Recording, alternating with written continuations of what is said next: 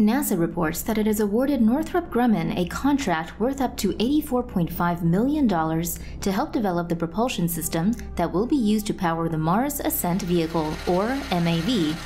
The M.A.V. will be the rocket that will launch samples of rock from Mars to space, which would be one of many stages needed to bring back samples from Mars for the first time in history. NASA's plan is to let its Perseverance rover, which is currently starting its mission on Mars, collect soil and rock samples, then sealing the samples in protective tubes and dropping them randomly on the Martian surface.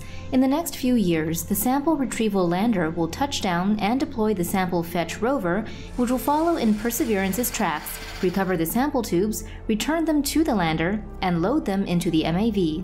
The M.A.V. will then blast off from the lander, launching the sample capsule into orbit, where another spacecraft will rendezvous, collect the sample capsule, and return it to Earth. For more news animations and explainers, hit the subscribe and bell button to join the TomoNews family. Thanks for watching.